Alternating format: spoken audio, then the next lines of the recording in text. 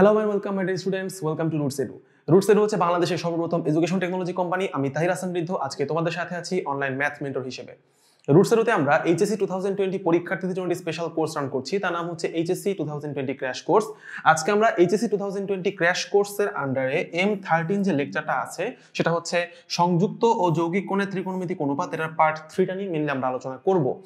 আজকের লেকচারে আমরা ত্রিকোণমিতির প্রথম পত্রের ম্যাথের যে প্রথম পত্র সেটার ত্রিকোণমিতি পার্টের আমরা 7 এর F এবং 7 এর G যে দুটি চ্যাপ্টার বাকি ছিল সেই দুটি চ্যাপ্টার আজকে আমরা কভার করব। আমরা আগের এই যে M11 এবং M12 লেকচারগুলোতে 7 এর A থেকে 7 এর E পর্যন্ত কভার করেছিলাম।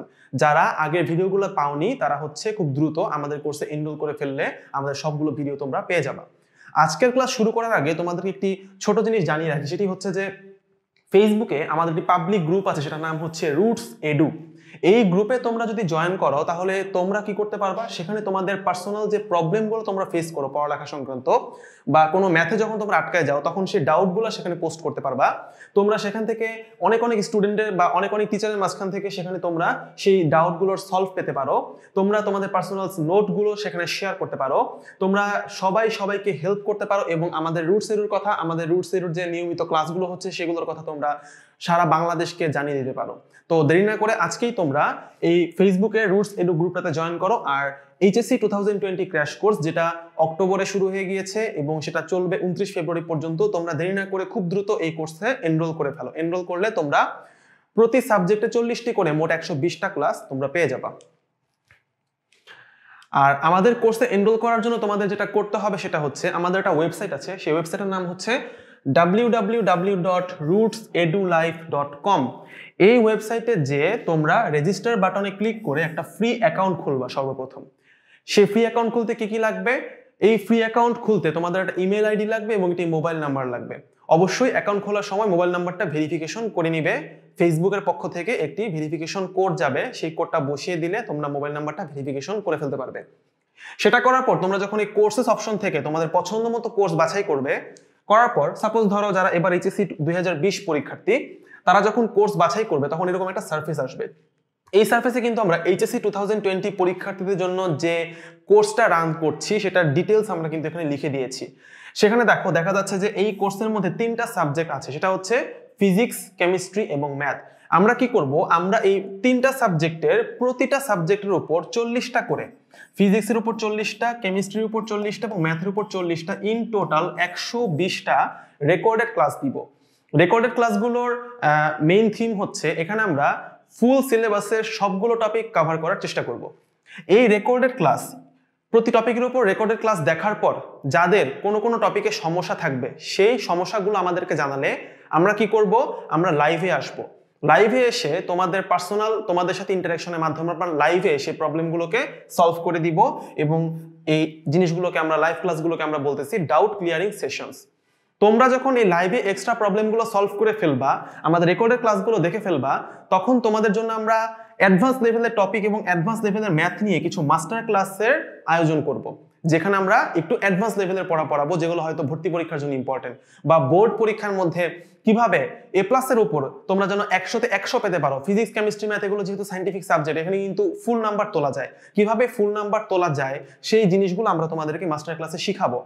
প্রতিটা ক্লাসের যে আমাদের যে স্লাইডগুলো আছে, যে ক্লাসের যে নোটগুলো, সেগুলো তোমাদেরকে আমরা PDF করে দিয়ে দিব। যারা কোর্সে এনরোল করবা তাদের জন্য বলতেছি, আমরা SMS রিমাইন্ডারের মাধ্যমে প্রতিটা ক্লাসের শিডিউল, প্রতিটা ক্লাসের লিংক তোমাদেরকে SMS এর মাধ্যমে পার্সোনাল মোবাইল নাম্বারে পাঠিয়ে দিব। সো তোমাকে সারাদিন অনলাইনে বসে থাকতে হবে না, যে একটা ক্লাসের জন্য ওয়েট করতে হবে না যে কখন অমুক ইউটিউব চ্যানেলে ক্লাস দিবে, আমি ওয়েট করতে করতে আমার পরীক্ষা চলে আসবে। ব্যাপারটা কখন এরকম হবে না। আমরা তোমাদেরকে গ্যারান্টি দিচ্ছি 29 ফেব্রুয়ারির মধ্যে আমরা এই 120টা ক্লাস তোমাদের জন্য রেকর্ড করে দিব এবং এর মাঝামাঝি আমরা অনেক লাইভ ক্লাস, মাস্টার ক্লাস এগুলোর আয়োজন করব। সো আমার মনে হয় এটা হচ্ছে বাংলাদেশের প্রথম একটা উদ্যোগ যেখানে কোনো একটা ব্যাচের SSC অথবা HSC ব্যাচের একটা পাবলিক পরীক্ষার ব্যাচের জন্য সায়েন্সের সাবজেক্টগুলা ফিজিক্স, কেমিস্ট্রি, ম্যাথ এখানে সম্পূর্ণ সিলেবাসের উপর এটা বাংলাদেশে সর্বপ্রথম আমরা নিয়ে আসছি। তোমরা এখনই দেরি না করে কি করবা, এই এনরোল নাও বাটনে যদি ক্লিক করো তখন তোমরা একটা অনলাইন পেমেন্ট গেটওয়ে আছে আমাদের, সেখান থেকে বিকাশ, রকেট, ব্যাংকের ডেবিট কার্ড অথবা ক্রেডিট কার্ড যে কোনো কিছুর মাধ্যমে তোমরা কি করতে পারো, ৩,৯৯৯ টাকা পে করে এই কোর্সে এনরোল করে ফেলতে পারো। তো আমরা এখানে যতগুলো সার্ভিস দিচ্ছি সেগুলো কিন্তু বাংলাদেশের কোনো কোচিং সেন্টার বলো বা কোনো প্রাইভেট টিউটর বলো এত কোয়ালিটি কন্টেন্ট এবং এত সুন্দর করে গোছানোটা স্ট্রাকচার্ড কোর্স তোমাকে কিন্তু আর কেউ দিচ্ছে না। সো এই টাকাটা কিন্তু পরিমাণটা অ্যাকচুয়ালি আমার হিসাবে আমার মতে এই টাকার পরিমাণটা অনেক কম। আচ্ছা, তো আজকে আর কথা না বাড়িয়ে আমরা কি করি, আজকের ক্লাসটা শুরু করে ফেলি।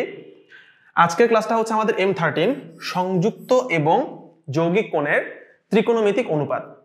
এখানে আমরা 7 এর F এবং 7 এর G চ্যাপ্টারটা নিয়ে মেইনলি আলোচনা করব। তো আশা করি তোমরা এই ক্লাসটা খুব মনোযোগ সহকারে করবা।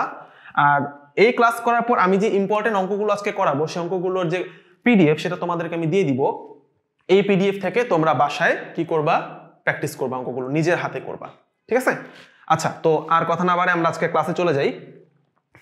দেখো এখানে বলা হচ্ছে কি যে a plus b plus c সমান পাই হলে প্রমাণ করো যে sin 2a plus sin 2b plus sin 2c সমান হচ্ছে 4 sin a sin b sin c। এটা হচ্ছে প্রশ্নমালা 7f এর একটা অঙ্ক। 7 এর f এ নতুন কোনো সূত্র নাই। আমরা 7 এর a থেকে 7 এর e পর্যন্ত যে সূত্রগুলো শিখে আসছি সেই সূত্রগুলোর আলোকে কিন্তু এখানে আরো কিছু অ্যাডভান্স লেভেলের একটু ভিন্ন ভিন্ন টাইপের ম্যাথ আমাদেরকে করতে হবে। এই চ্যাপ্টারের একটা বৈশিষ্ট্য হচ্ছে যেখানে সবসময় a plus b plus c সমান পাই অথবা a plus b plus c সমান পাই বাই 2 এরকম টাইপের জিনিস দেওয়া থাকে। এখান থেকে সাইনের যোগফল 3টা টার্ম থাকে অথবা কজ এর যোগফল 3টা টার্ম থাকে অথবা সাইন স্কোয়ার থাকতে পারে, কজ স্কোয়ার থাকতে পারে। এই যোগফলগুলো সমান সামথিং একটা গুণফল আকারে প্রকাশ করতে বলে। তো যখন আমাদের এখানে স্কোয়ার ছাড়া টার্ম থাকবে তখন আমরা কি করব, তখন আমরা যেমন ধরো এখানে সাইন আছে, এখানে আমরা কি করব sign C plus sign D apply করার চেষ্টা করব। যদি কস থাকতো তাহলে আমরা কি করতাম কস C plus cos D apply করতাম। আর যদি স্কোয়ার থাকতো সেটা হইলে কি করতে হবে সেটা আমরা পরের একটা অঙ্কতে দেখে নিব। আপাতত স্কোয়ার ছাড়া তখন কি করতে হবে সেটা এখন আমরা একটু দেখে নিই। দেখো লেফট হ্যান্ড সাইড আমার সাথে সাথে তোমরা সবাই একটু খাতায় লিখলে ভালো হয়, ঠিক আছে? লেফট হ্যান্ড সাইডের তোলা ছিল হচ্ছে sin 2a plus sin 2b plus হচ্ছে sin 2c। আচ্ছা, এখন দেখো এখানে sin c plus sin d, sin c plus sin d সূত্র কি? সূত্র হচ্ছে 2 sin cos। আমরা জানি সাইনের সাথে সাইন যোগ করলে কি হয়, 2 sin cos হয়। তো প্রথমে আমরা লিখে ফেলি 2 sin cos। ভিতরে কি হবে c প্লাস d বাই 2। এখানে c বলতে আমরা বুঝতেছি 2a, d বলতে আমরা বুঝতেছি 2b। তাহলে এটার সাথে এটা যোগ করে 2 দিয়ে ভাগ করলে কত পাবো, 2a plus 2b divided by 2 করলে আমরা পাবো হচ্ছে অ্যাকচুয়ালি a প্লাস b। আবার c থেকে d বিয়োগ করে 2 দিয়ে ভাগ করলে আমরা পাবো অ্যাকচুয়ালি কত, a মাইনাস b। এই টাইপের অঙ্কের নিয়ম হচ্ছে এখানে দুইটা নিয়ে কাজ করতে হয়, বাকিটাকে আলাদা রেখে দিতে হয়, টাচ করা লাগে না। সো আমরা এখানে sin 2c যেটা সেটাকে আলাদা করে রেখে দিব। আচ্ছা, এখন দেখো sin a প্লাস b এখানে কিন্তু দেওয়া ছিল a plus b plus c সমান পাই। তাহলে এখান থেকে আমরা কি বের করে ফেলতে পারি বলো, a প্লাস b সমান কত, পাই মাইনাস c না? এই যে a প্লাস b সমান পাই মাইনাস c সেটা আমরা এখানে বসাই দিব। তো আমরা পাচ্ছি 2 sin of pi minus c cos of a minus b plus sin of 2c। ওকে, এখন এই sin অফ পাই মাইনাস এটাকে আমরা কোয়াড্রেন্ট রুল অনুসারে ভেঙে দেখব কি হয়। এটা কত নাম্বার কোয়াড্রেন্টে পড়তেছে, এটা পড়তেছে সেকেন্ড কোয়াড্রেন্টে। সেকেন্ড কোয়াড্রেন্টে সাইন কি, সাইন হচ্ছে পজিটিভ এবং পাই মানে কত ডিগ্রি, 180 ডিগ্রি। 180 ডিগ্রি মানে হচ্ছে 2 ইন্টু 90 ডিগ্রি, মানে 90 ডিগ্রির সাথে একটা জোড় সংখ্যা আছে। জোড় সংখ্যা থাকলে সাইনের নামের পরিবর্তন হবে না। সো এখানে আমরা পাচ্ছি 2 sin of c cos of a minus b plus, এখন একটু চিন্তা করার ব্যাপার আছে। আমাদের এখানে দেখো কত আছে sin 2c, এটাকে যদি আমরা sin 2a এর সূত্রে ভাঙি, sin 2a মানে কি 2 sin a cos a, আমরা যদি ভাঙি তাহলে কি পাবো, আমরা এখানে পাবো হচ্ছে 2 sin c cosine of c। এখন এটাকে এভাবে ভাঙলে সুবিধাটা কি, সুবিধাটা হচ্ছে দেখো পরের লাইনে আমরা এখান থেকে 2 sin c এবং এখান থেকে 2 sin c কমন নিতে পারবো। সো এই কারণে আমরা sin 2c কে সূত্রে ভেঙে ফেলছি। আচ্ছা, তো পরের লাইন লেখার জন্য আমি একটু মুছে ফেলি জিনিসটাকে।